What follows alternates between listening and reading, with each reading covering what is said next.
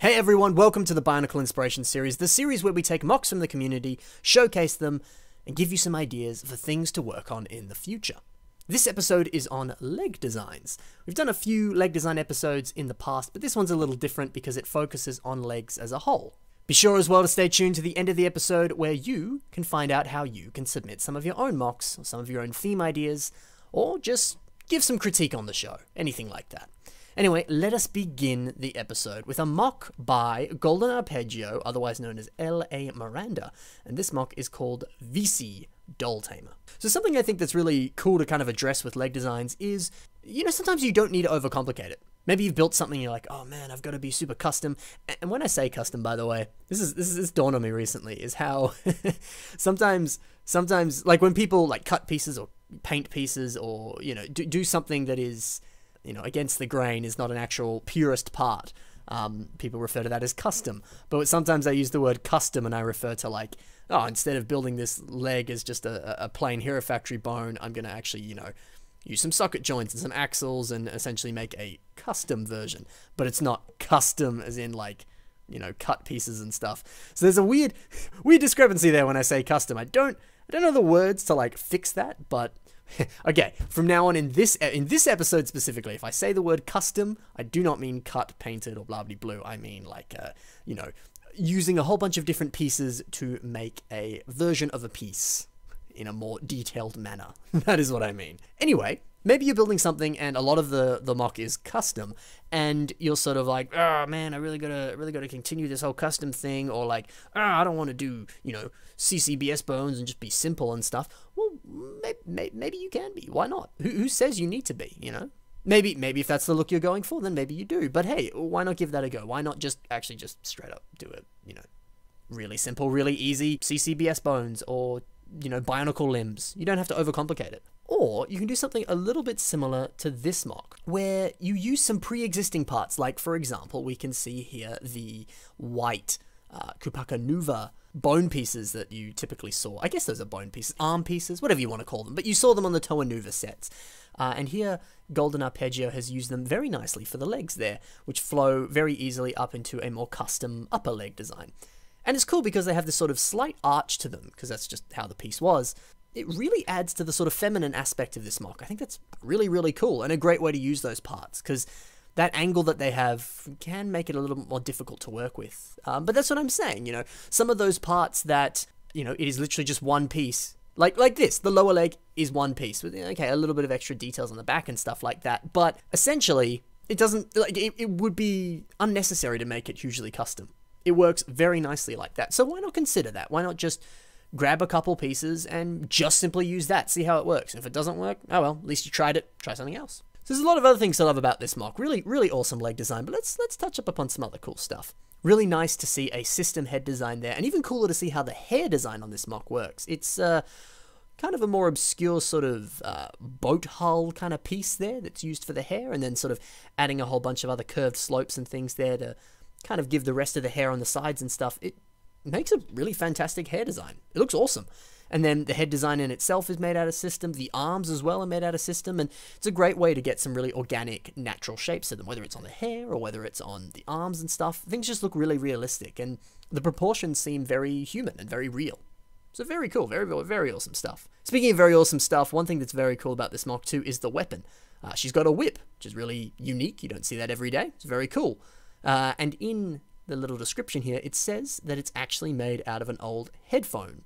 So not technically purist. It's just, some random headphones that they found. But I think that's really cool. Who says you have to use Lego pieces? Why not branch out and just use some random thing you found on the floor? Why not? Why not? Sometimes it's nice to break the rules. Let's, just do it. Just do it. Who knows? So yeah, a lot of really cool stuff to love about this mock, and some really unique concepts used on the legs here. So nice work, L.A. Miranda.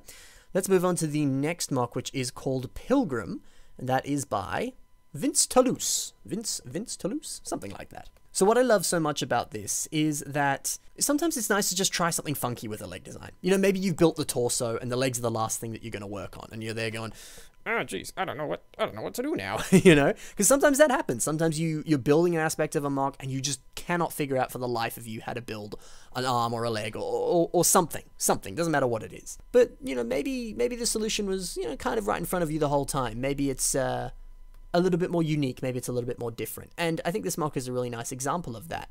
A lot of these tentacle pieces are from, you know, various, like, tails on certain sets, like some of the old dinosaurs, things like that. These tail pieces have, they're a little less common these days, which is a shame, but they're beautiful pieces and they create some very, very nice organic shapes. And just sort of repeating them there for the leg design here is really unique, and it flows very well with the rest of the mock. And the fact as well that a lot of this mock is actually made out of Galador pieces. If you look around, you can kind of notice some of them, like this big dark green piece here is a Galador part, and some of the ways that the tentacles are connected to it have some Galador pieces on it too.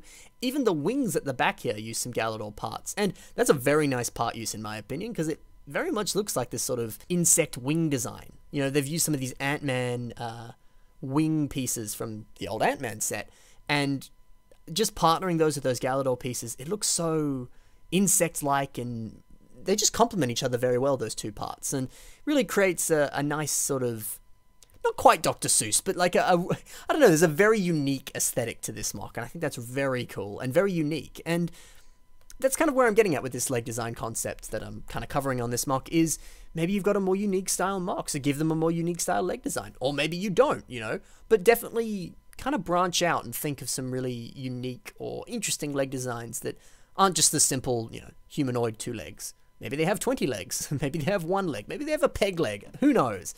But definitely something to think about. And again, like we covered with the last mock, not overly complicated, not using a huge amount of pieces. It's just a few pieces, but they're repeated a bunch.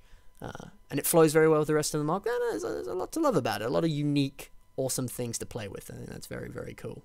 Also cool to see a system stand underneath it as well. Just looks nice. Yeah, just a nice way to kind of cap off the mock there. It's very cool.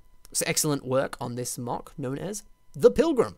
Let's move on to the next mock, which is by Icosso, and the mock is, of course, also called Icosso, so I assume this is his self-mock.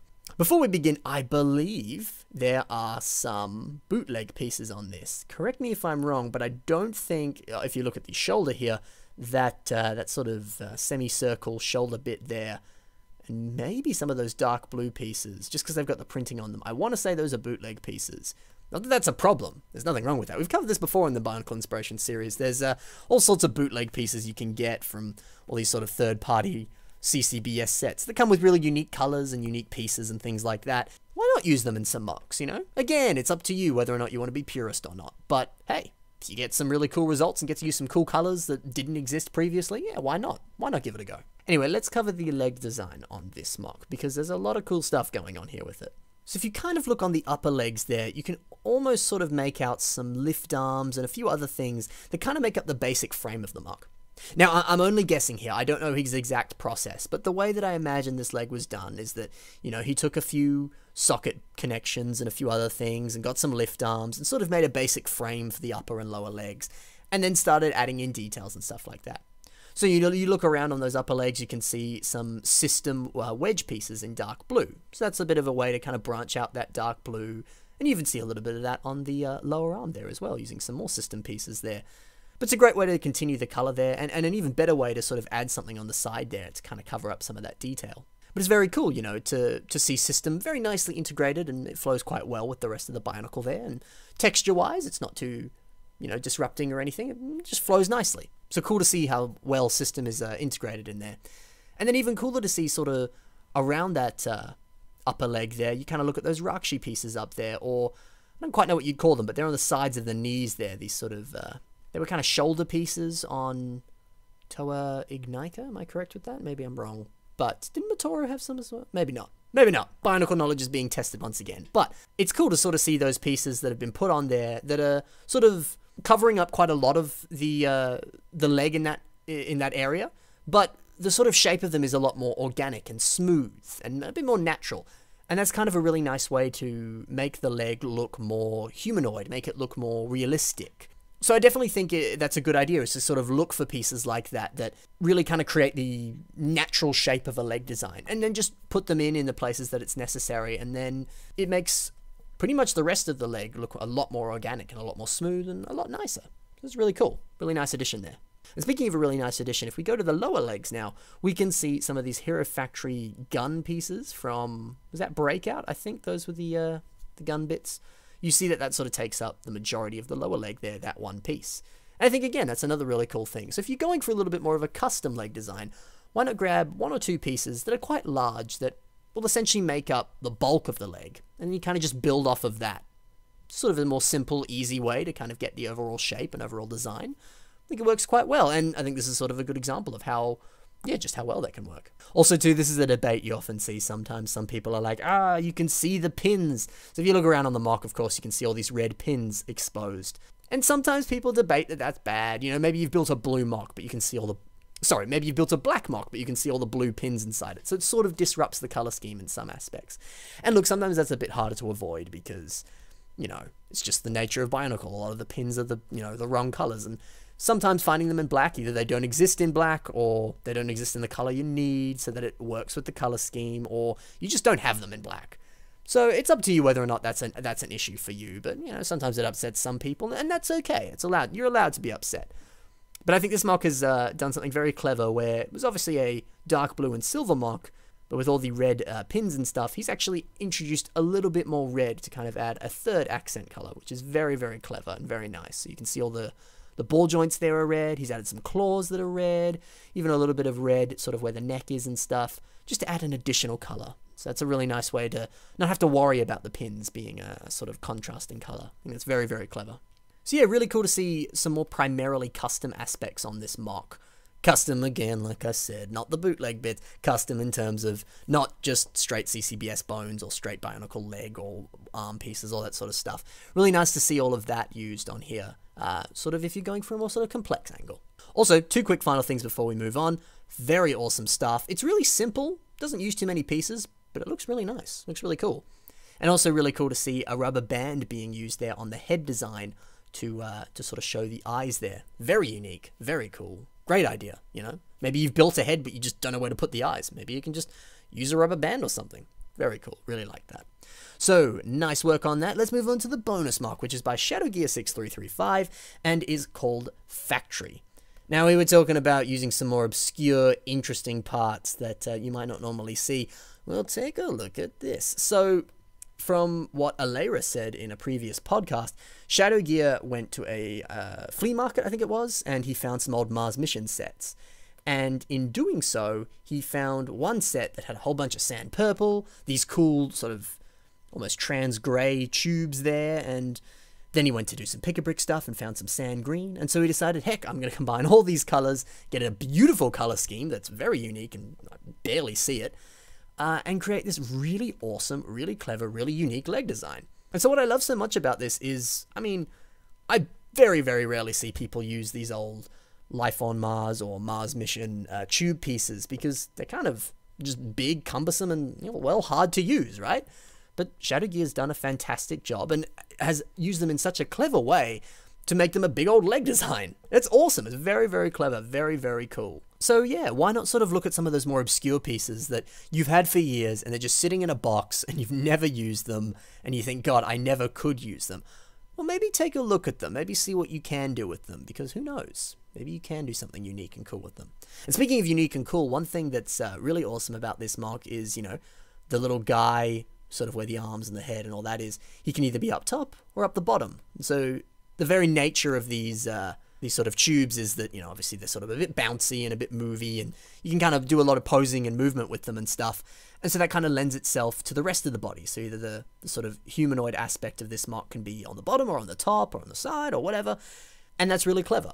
And I mean, this obviously takes a lot of planning and thought, so well done, Shadow Gear. But to be able to have the very obscure parts, the nice piece usages, actually in a way also affect the character, that's very clever. That's very, very cool. So, yeah, if you can get to that level, man, do so. But it takes a little bit more planning, a little bit more thought. But nothing's impossible, so see what you can do. Anyway, that's it for 4 really interesting, really cool, and surprisingly different, but awesome leg designs from 4 very talented and very awesome builders. Speaking of those builders, if you'd like to see a little bit more from them, be sure to check the links in the description, because all of the links to the mocks you saw today are there. And if you kind of keep looking in those links, you can also find the other mocks that they've done. And all of these guys have done some other amazing mocks, so be sure to check them out.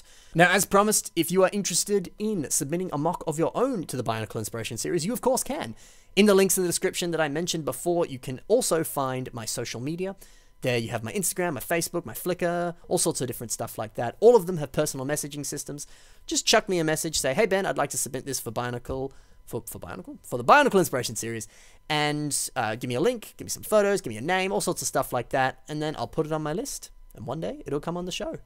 More recently, I've been trying to sort of form episodes around the submissions, because I've got a lot, so I'm trying to get as many as I can. So far, I've been pretty good. I've been able to get 2 per episode so far. So I'm gonna kind of keep doing that. So be sure to submit, because you're more than likely to be on the show. And if you're not, maybe you'll be on the next one. I do aim to put everyone in at some point, so don't you worry. Anyway, that's about it. Don't be afraid to submit. I'm happy to see anything. Thanks for watching. I'll see you in the next one. Bye for now, guys.